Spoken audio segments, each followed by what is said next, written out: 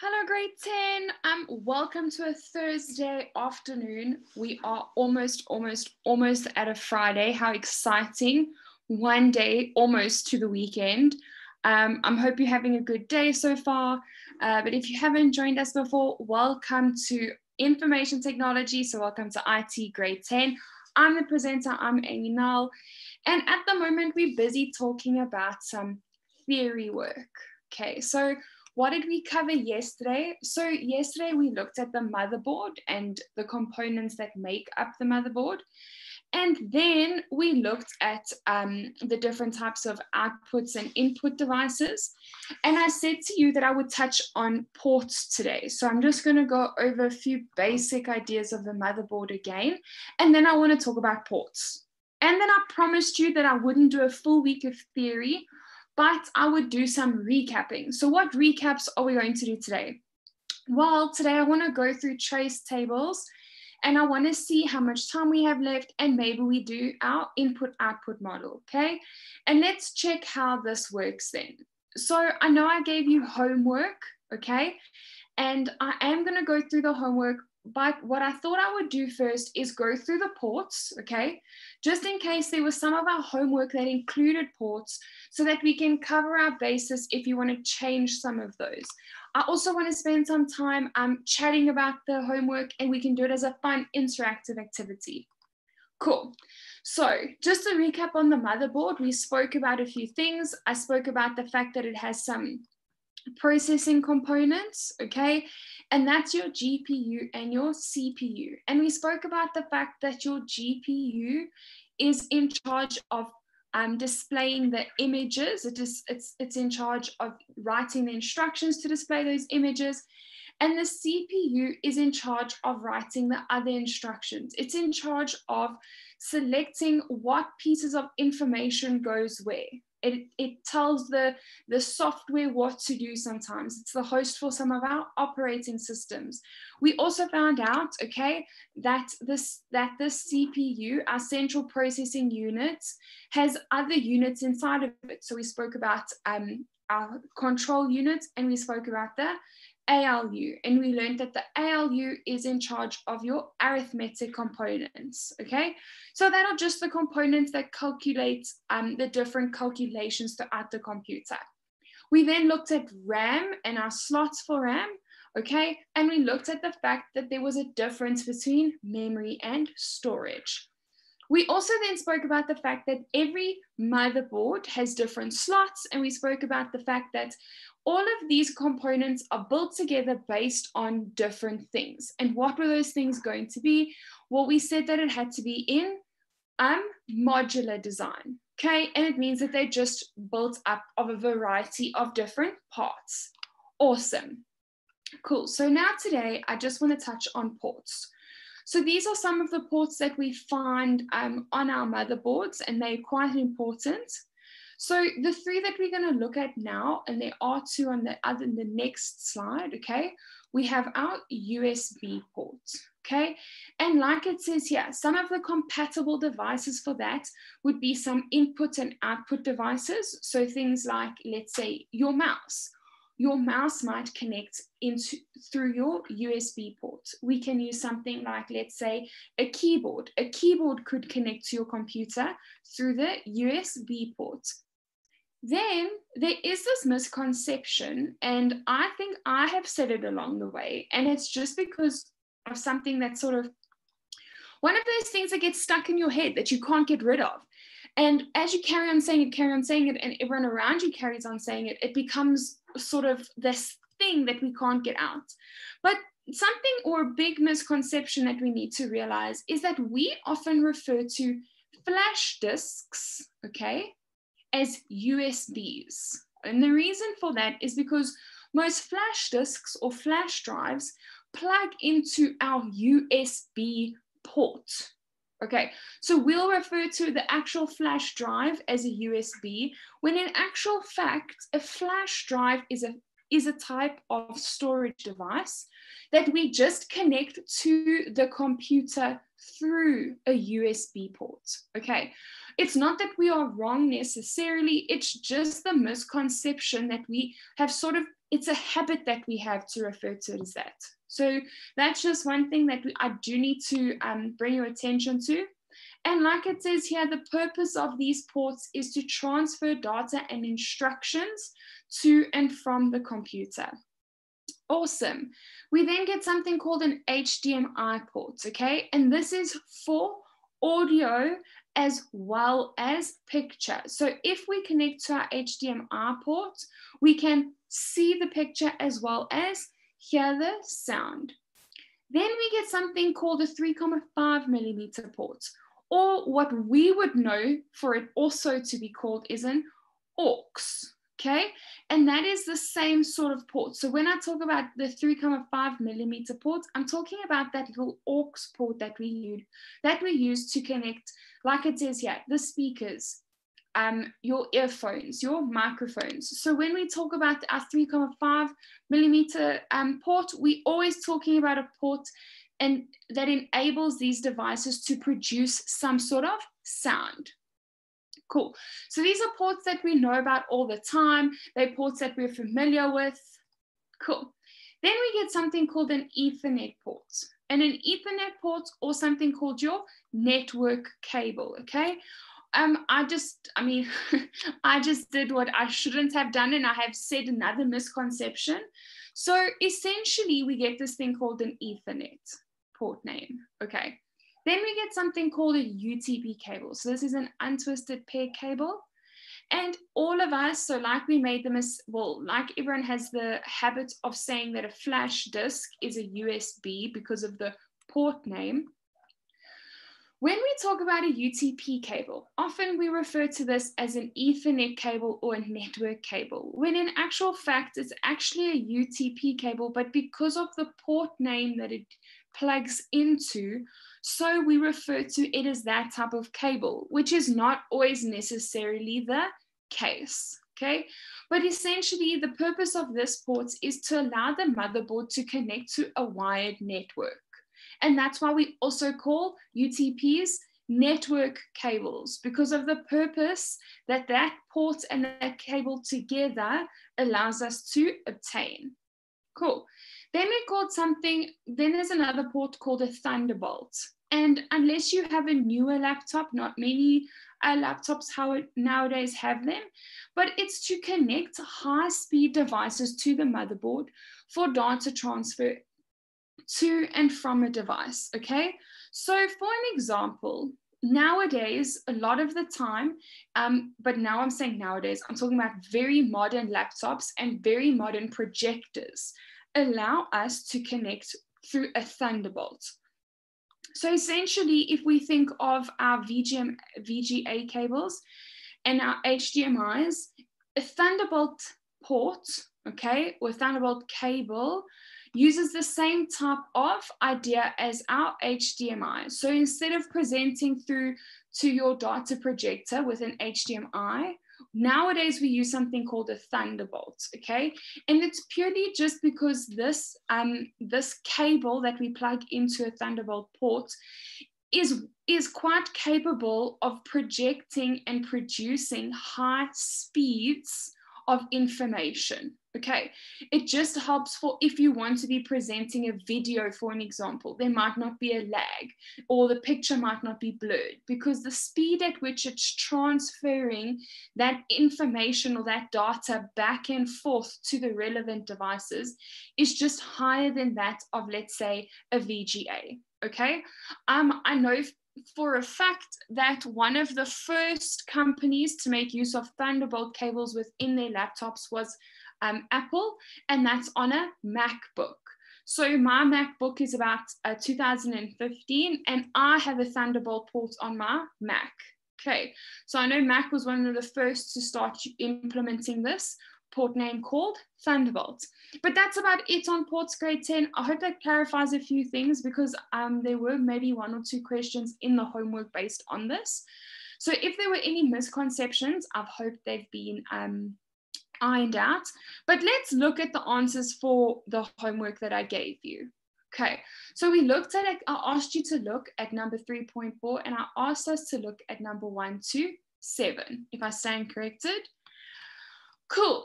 So this is number 1. So question 1 asked us, we need to manipulate, or we need to choose column A to column B. Okay, and if you've done your homework, this shouldn't be too tricky for us. Okay, but let's go through this. So for those who have done the homework, okay, I don't know if you want me to go through some of the column options that we had. So let's just look at the first 4. So for column B, these were some of the options that we had. So we had processing devices, cores, USB, RAM, CPU, motherboard, GPU, or HDMI. Cool. So for number 1, it says here, we need to determine what term briefly describes this description based on the options that I've just listed. So it says the device has connectors that allow you to connect a power supply to a computer as well as several other ports in the back, so you can plug in devices easily, like keyboards, speakers, and monitors. Okay, grade 10, what would the answer to number 1 be? Okay, so if we think of the options that we have, so some of the options, I will read through them again. We have processing devices, something like a core, a USB, a motherboard, a GPU. What type of device allows you to actually get the output for that description? Let's see. What letter did you say was the answer for number 1? Let's see if anyone did it. Or I don't mind getting the term in, because if we can get the term in, we can determine what letter it was.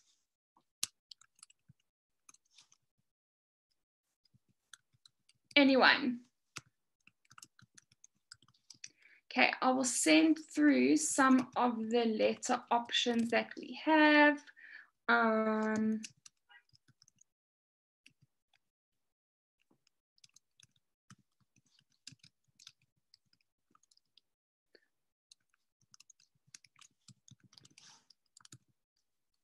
Okay, so those are some of the options that we have based on column B, okay? But if we look at this and we look at the 4 options that I put up, okay? Well, the device has connectors that allow you to connect a power supply to the computer as well as several ports in the back. Okay, well, for me, that seems very much like G, okay? Like G, and that's the motherboard. So number 1's answer is G, that's our motherboard. Cool.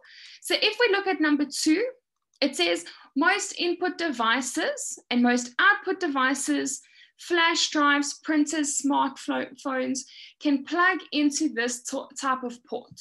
Okay, so what would the answer be, even if we haven't necessarily gone through the options? Okay, the answer for this is quite simple. It's maybe simpler than number 1.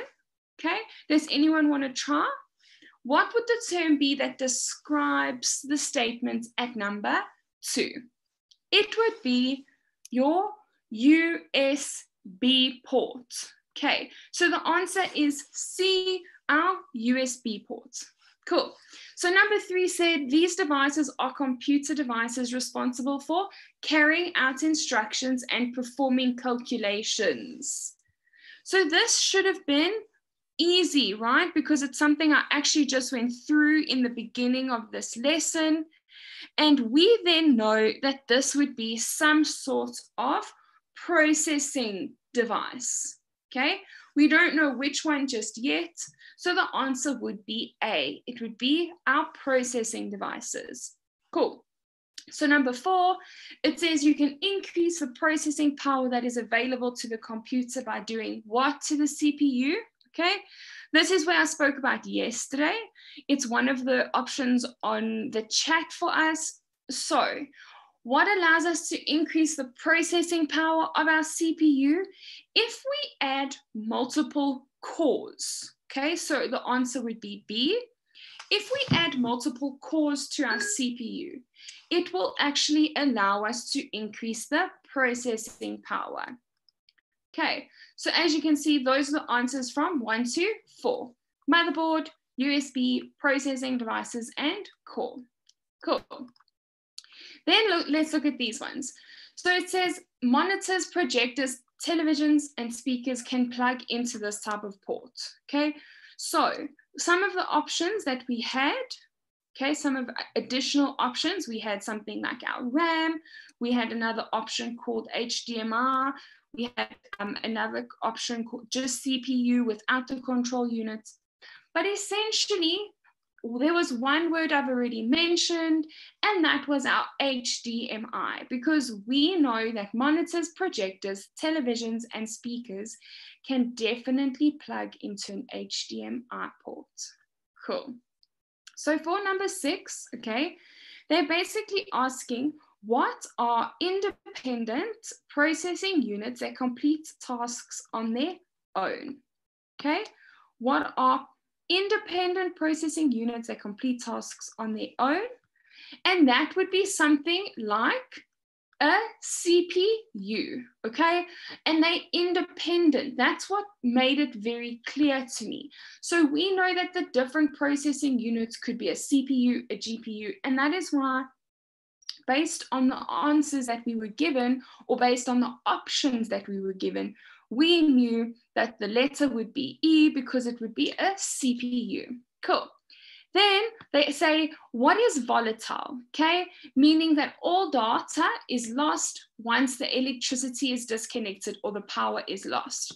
So already I didn't have to give you, okay, I didn't have to give you any terms for that. You should have known that already. RAM is volatile. So that letter was D in the options from the homework, and the term is RAM. So RAM is volatile. So that means that when we lose power to our device, all the memory that was stored in the RAM is lost. Cool. And there we go. We have our HDMI, our CPU, and our RAM. Awesome. So let's look at the last two. So the last two here, it says there's something located in plug-in cards in the chipset, okay, on the motherboard or in the same chipset as the CPU. So now we're thinking, okay, so now maybe it's basically contained in the same components as the CPU. And this is responsible for doing or creating some sort of calculation. Well, I spoke about this before, and I said that it would be some sort of what? Okay.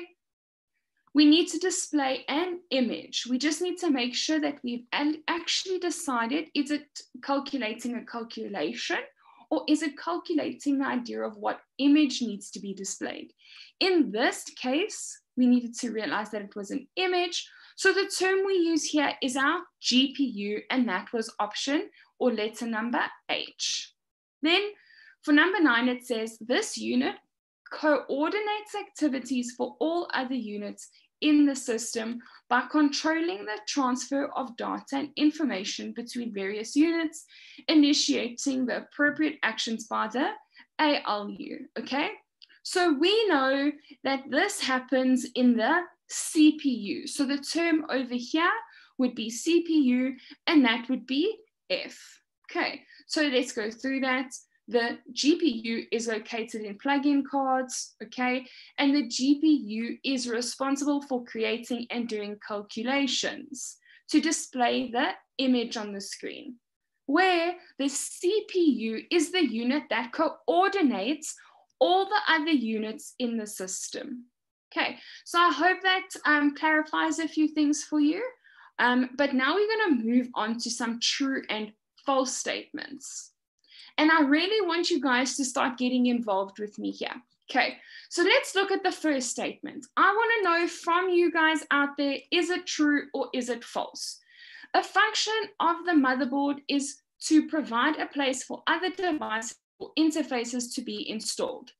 Come on, grade 10. Is this true or is this false? Someone help me out here.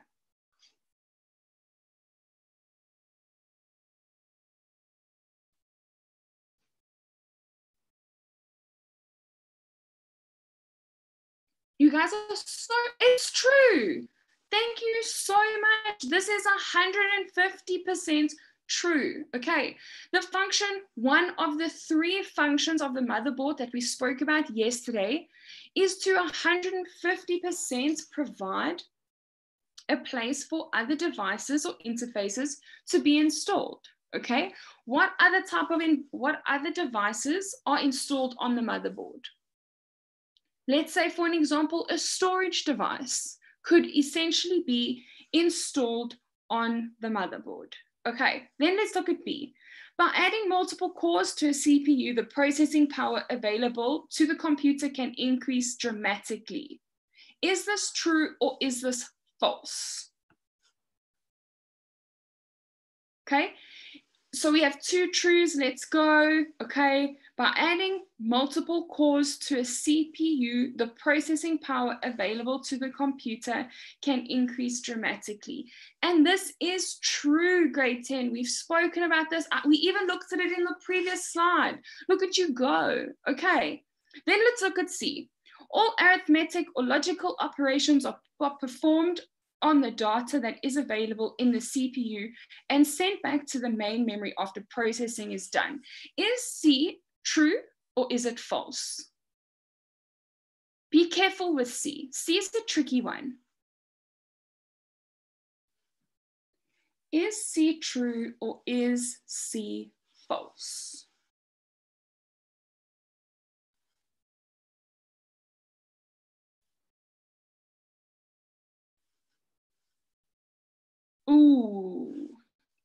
We were doing, it's false, 150% it's false.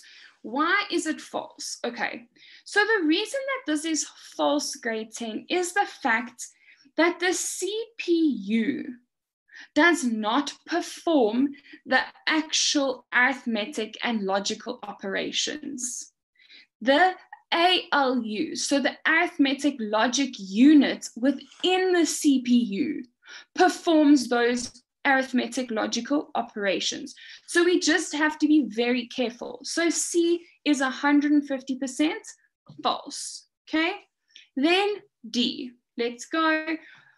RAM provides space for your computer to read and write data to be accessed by the CPU. Is this true or is this false? Come on, grade 10, don't let me down. It's true. 150%, this is true, okay? RAM is the memory that provides the space for your computer to read and write the data to be accessed by the CPU. Awesome, awesome stuff, grade 10. I'm loving the interaction. Let's keep it up. Okay, then the next thing that we had to do for homework is we had to go through whether this device was an input, processing, or output device. This is something that should come naturally to you now. Why? Because we went through so many of these yesterday and the day before, actually this whole week. Okay, so let's go through this. Is a mouse an input, processing, or output device? Grade 10, a mouse. It's an input. Look at you go. Okay, this is 150% an input device. We are interacting, okay? We are interacting with our screen and clicking on, let's say, our different applications by making use of a mouse. Amazing. Okay, then we talk about a GPU, and you better get this, grade 10, because I've literally said this about 100 times in this lesson. Is a GPU, okay, an input, processing, or output device? It's 150% a processing device, okay? And what else gave it away is the fact that it's called a graphical processing unit. The name even gave it away. Awesome, awesome, awesome, awesome. A monitor. Is a monitor, it's an output. 150% it's an output. It is displaying some sort of picture to me. Okay, I am not giving it information, it is giving me information. Okay, a touchpad. Is a touchpad an input? It's an input. This is amazing. Okay, this is an input. Why? Because it replaces, in some cases, the interaction that we have, let's say, with a mouse. Let's say, for an example, on a laptop, we could use a touchpad as the replacement for a mouse. Cool. Then we go to speakers. Speakers, it's an output. Okay, you're beating me to this. No, but seriously, I'm so happy we're all on the same page. It's an output. But my next question is, we get different types of output now. Think about it. Okay, think about the senses that we have. Okay, we can see, we can smell, we can touch, we can hear. Okay, what type? It's audio. It is 150%. So when we talk about output devices, okay, and I will speak about this later on, but not this week, okay? When we talk about output devices, every output device has its own type of output data. Okay, so the data from the output data has some sort of type, and that type is based on the sensors that we use. Do I feel that output? Do I hear that output? Do I see? Okay, so if we had, like we said, the monitor was an output device, what type of output would a monitor have? It would have a visual output, because we can't hear the monitor. Like if I close my eyes, okay, you can't hear the monitor. You might be hearing your fan that is going through your laptop, but it's not the monitor making a noise. Okay, we visually see that output. For the speakers, okay, if I block my ears, okay, 150%. So I love that. So it says you can feel the sound if it's loud enough. So people that are deaf, okay, also have a feeling, okay, they have a touch sensation. So although it's audio and we hear, okay, it's always going to have an audio output. But we also need to remember that we reuse our senses in different ways. So let's say a deaf person, although we're feeling, okay, although we're feeling that music, let's say for an example, and they can hear and they can feel the vibrations, what's happening in their senses is they actually hearing that music through the touch. Okay, I hope that makes sense, and it's such an amazing concept. And when we go through these different types of output, we talk about different types of outputs, and I will talk about them later on. It's such an interesting concept, and it almost allows you to start thinking of your senses in such different ways. Okay, processing units, a CPU. I'm not even going to go through this. It's in the name. It's a processing device. I bet you all typed it in while I was rambling, and then you all pushed enter. Okay, but I love that. It's a processing device. And a keyboard. What is a keyboard? Look at you. You all typed input in and was waiting for me to ask so you could push enter. Okay, you are on the ball, grade 10. I'm so proud of you. Okay, this is amazing. Then I said to you that we were going to look at some other questions, and questions that you could possibly be asked in a test scenario. Okay, so it might not be asked in the way we've looked at before, but this is a more test-based question. So for number 4, they gave us some sort of comparison. So it was an advertisement between 2 computers. I'm just going to read a few things. So the one computer number 1 had an i5 CPU, whereas the computer 2 had an i7 CPU. They had the computer 1 with 4 gigabytes of RAM, where computer 2 had 8 gigabytes of RAM. They both ran on Windows 10. They both had a 2-year warranty. The one's monitor was bigger than the other, just basic facts like that. So it says here, based on these advertisements for the following, we needed to answer following questions. And the questions was, the first one said, the first computer does not include a separate GPU. Okay, so they're saying that there isn't a separate graphical processing unit. Okay, will this computer be able to display 3D graphics? Okay, so let's go through this. Essentially, it will, as I said here, yes. Okay, the CPU will take on the role of the GPU for the case that it doesn't exist, because it's still going to process the data of that picture. Will it process it to the best of the capability? Maybe not always. So let's say, for an example, you have an HD screen, a very clear screen, but you don't have a GPU running in the background. That monitor may not always run at its full potential, but it will still have some sort of image. Okay, so these are just the types of questions you could get in a test. Then for B, it said, what is the function of Intel Core i7 CPU in the second computer? Okay, so we know that the Intel is one of the biggest manufacturers for CPU components. Okay, so even without them having to say what is the function of the CPU, we should have known, okay, Intel Core i7, this is our central processing unit. And what is the function of our CPU? Well, it's to process all the information in and out, or all the data coming in and out. Okay, cool. Then the last question said C. The second computer has more RAM than the first one. Okay, so the first one only had 4 versus the second one, which had 8 gigabytes. How do you think this will benefit the second computer? Okay, so let's run through some logic here. Okay, so obviously, as you can see, the answer's in front of you, and it says it will have more working memory and will be able to process data quicker. Okay, so let's think of a book.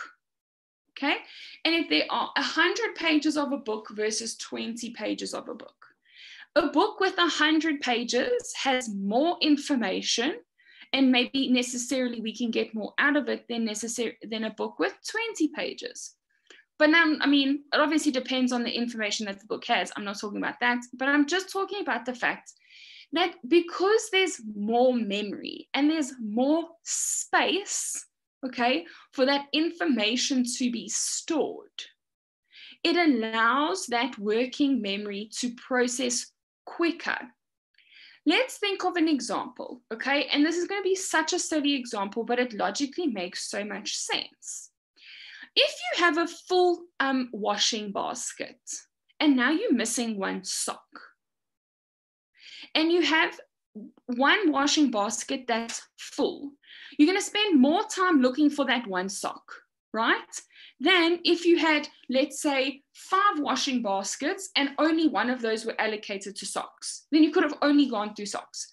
So basically, I hope I haven't confused you about washing. But essentially, all I mean is that the smaller the memory, the less space it has to almost separate and process individual pieces of information. Whereas the more space it has, the more streamlined that process becomes. Okay, cool. So that was the homework. That sort of wraps up a lot of what I wanted to go through with regards to inputs, output devices, the motherboard, and the case. So today I also want to discuss to you the difference between computers and mobile devices. So I just wanted to just mention what I'm referring to as a mobile device in this case. And essentially, it's just a device that performs many of the functions of a computer. So for an example, browsing the internet or running basic software programs, okay? Majority of mobile devices, let's say for an example, like our smartphones, most of them are touchscreen. So it just allows us to interact wholeheartedly with the programs and applications on the phone. Awesome. So what I wanted to do is, you'll see how I've separated it here, okay? This is in comparison to our input devices. And basically I've said, well, if it was a desktop and if it was a smartphone, what would it do? Or how would it differ? Okay, so let's look at our input devices in terms of a keyboard. So if you think of typing on a full screen, a full-size keyboard versus, let's say, a touchscreen keyboard. I don't know about you, but I think it's a lot easier to type on my PC, let's say, for an example, an essay, versus trying to type an essay on my cell phone, because the keyboard is smaller. So some fun facts: a full-sized keyboard is approximately, when we talk about typing records, we talk about processing, having, see, at least someone agrees with me. Thank you. Thank you. Okay. So when we talk about world record typing, and when it comes to how many words per minute we can type, okay, the world record for typing on a full-sized keyboard is 216 words per minute. Madness, madness, madness.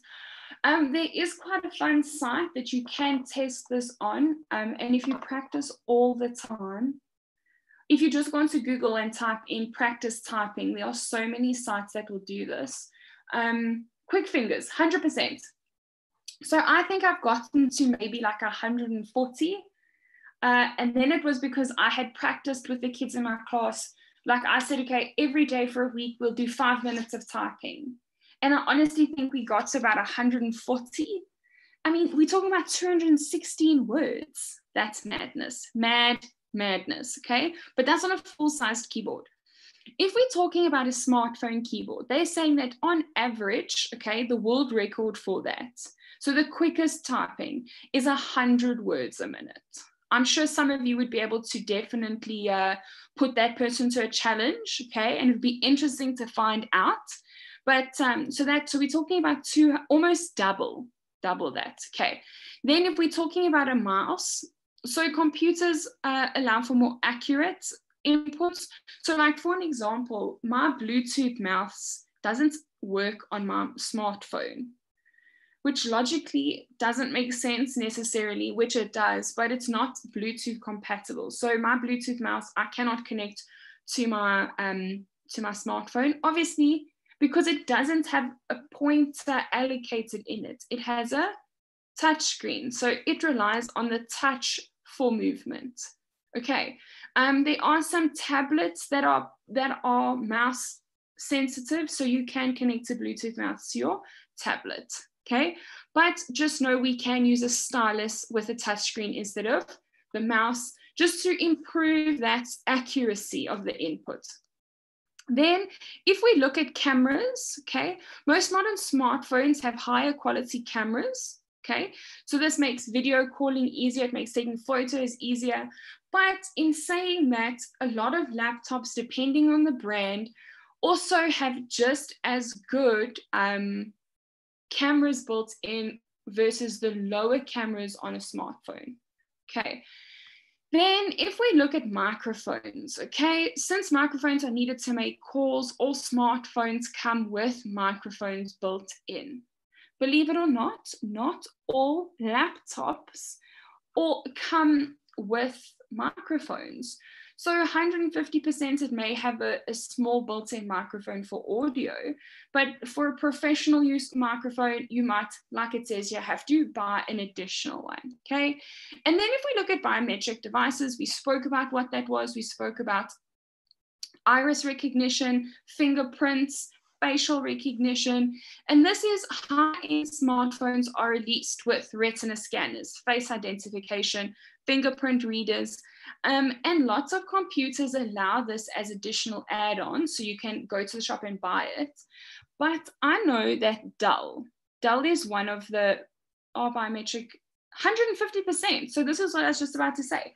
So a Dell, so not Adele the singer, but a Dell, like a Dell type laptop, the brand Dell. Sorry. A lot of their newer, more expensive computers have fingerprint scanners built in. Okay, so let's think of an example. I wish I had put a picture up, but you actually can walk into Dion Wired. It's a little device. It's about, let's say, about 5 or 6 centimeters, and it's literally how many of you have gone to a bank and they've asked you to please scan your finger in, or basically they have external biometrics. They have external fingerprint scanners where, let's say, if you want to open your first bank account, 150%.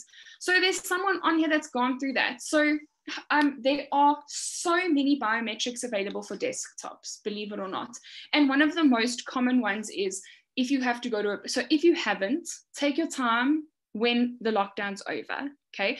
Just walk past one of the cashiers in a bank. Like, don't do it dodgily now, obviously. But you'll see they've got these little fingerprint scanners, and it's just for identification for the people that they're dealing with from time to time. Okay, so that's desktop versus smartphone in terms of input devices. Okay, so let's look at output devices now. So if we look at output devices, the most comparison that we look at, or the most common comparison for output devices in terms of desktop versus smartphone, is the monitor size and the speakers that it comes with.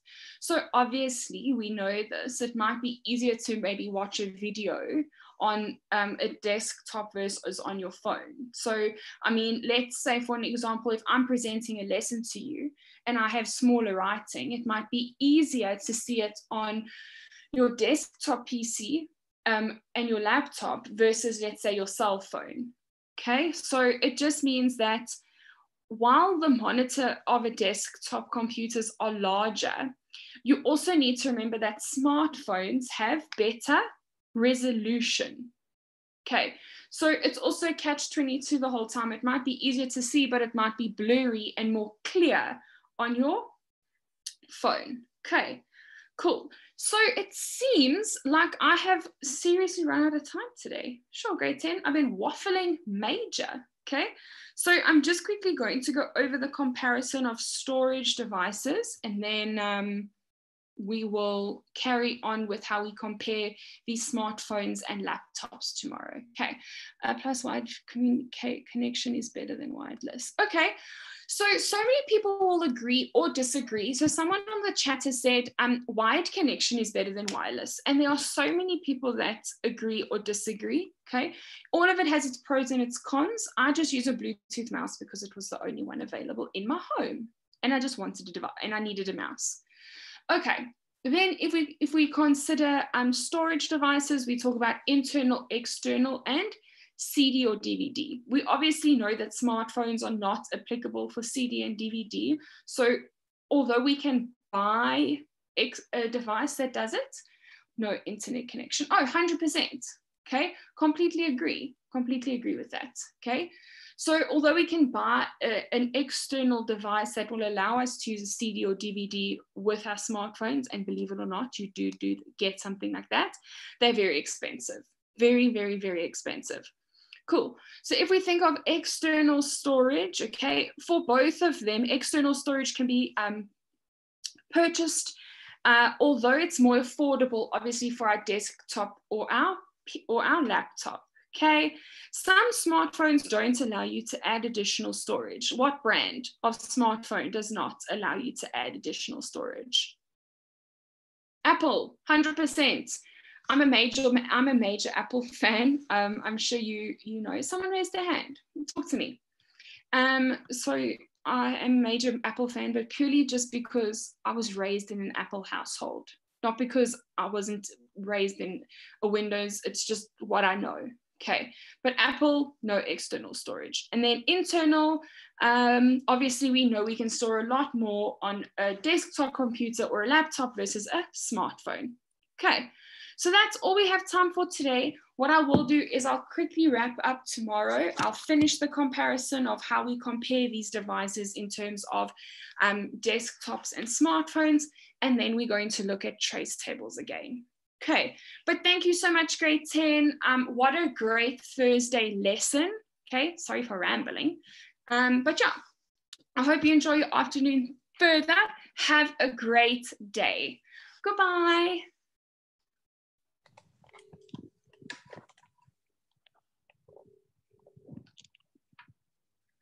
Bye. Thank you very much, teacher. Class well presented, and we will see you tomorrow. Thank you. I didn't realize it was 5 minutes. I was like, there's no ways. That went so quickly. Oh my gosh. No problem. Thank you very much. Appreciate it. Thank you. Bye-bye. Bye.